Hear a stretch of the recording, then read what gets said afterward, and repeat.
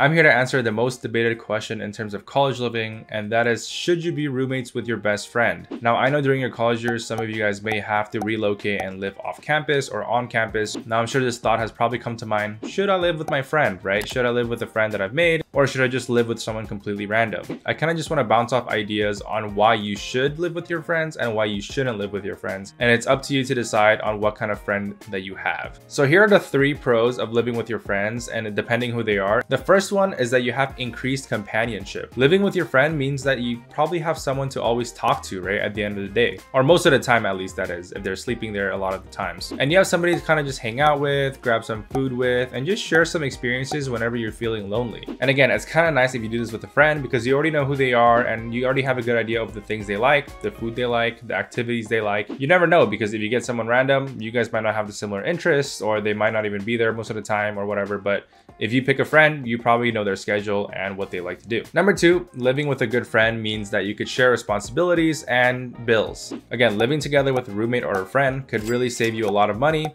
especially if it's a friend that you trust and you know will pay the bills and split the groceries, split the bills with you. Not only that, but you can also split responsibility. Again, this is when you want to reflect whether your friend is very responsible or not, because then you want to split up the chores, like doing dishes, doing the laundry, cleaning up and dusting around the place, right?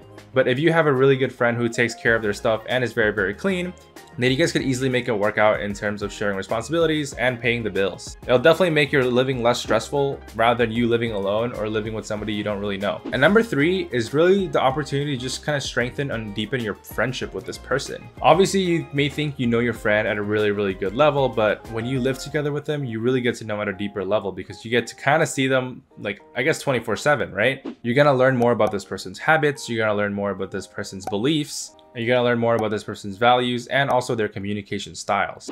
Now, this could really help you understand each other and accept each other better as friends. And on top of that, to get even on a deeper level, you guys can now share experiences in that dorm or in that apartment or whatever shared space that you guys have, and just kind of share and make more memories and experiences together that you guys can always look back on when you guys are all older together. Now, here are a couple of cons that you guys might need to think about in terms of living with a friend. Number 1 is the lack of privacy. Living with someone, especially a close friend, it's gonna be kind of hard to get your own personal space. Obviously, living with them, you guys have to come up to a compromise now in terms of like noise level, in terms of privacy time, if they have boyfriend, girlfriends, right? You guys kind of have to work that out. Now, this is where it gets kind of iffy when you're doing it with a friend, because you never know if your best friend might end up taking it the wrong way, that if you ever want some personal space or anything like that, you could have increased conflicts with this person. Now, obviously, living together is great with your friend, but you never know that there could be some problems that arises and you may not have time to solve it, or your friend may not have time to solve it. And there could be a little conflict that eventually could just grow bigger and bigger and bigger.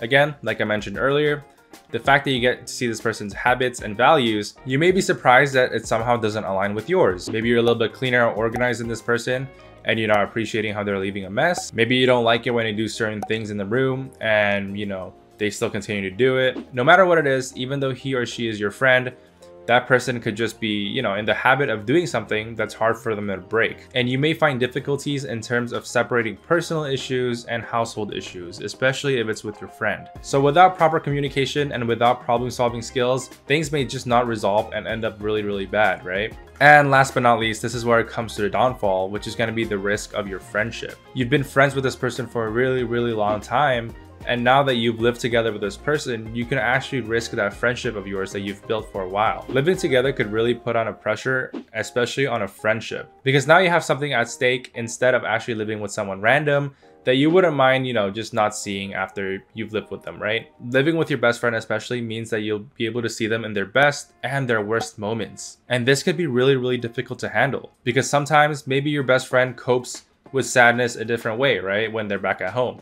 But now that you're living with them, you're kind of seeing a side of them that you haven't seen before, and it may come to a surprise to you, and it even may alter your perspective of your friendship with this person. If you're not able to communicate effectively with your friend, then it could actually lean towards hostility towards one another. So again, I think it is very, very important to understand the potential risks that you have in terms of rooming with a friend. I know from my own personal experience, I did not room with any friends, but actually made friends with my roommates, because in my opinion, I think it's good for me to become roommates first and then friends. But some people do prefer to, room with friends, and some of it may work out and some of it doesn't work out. It's just up to you to gauge your friend's level of compatibility in terms of living with you. Do they seem like they have the same living style that you have right now? And if the answer is yes, and you have a good gut feeling, I would say go for it. But again, do understand that the risk is there in terms of losing your friendship or just having things come out a little differently after you guys all live together. Now, with that being said, I hope this video is helpful to you in terms of picking your roommate. So if you did enjoy this video, don't forget to hit a like and hit the subscribe button down below. And I will catch you guys all in the next video.